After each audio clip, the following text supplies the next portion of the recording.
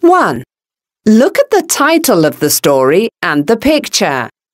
Guess what the story is about. Listen, read, and check your answers. Ali Baba and the 40 Thieves. In Persia, many years ago, a very poor man, Ali Baba, lived with his wife and 3 children. Ali Baba cut wood and sold it to buy food for his family.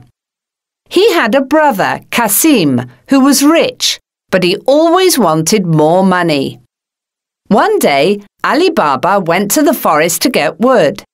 There, he saw 40 thieves with bags of treasure outside a cave with a large rock door.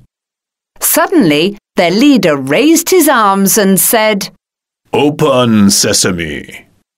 The men went into the cave and a little later came out without the bags.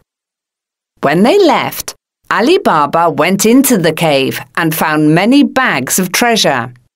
He took 2 small bags and went home. He told his wife and his brother Kasim about the cave. Kasim wanted some of the treasure too, so he went to the cave. As he filled his bags, he said, "I'm the richest man in town."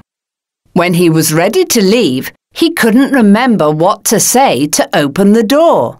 He couldn't get out, and later the thieves found him there.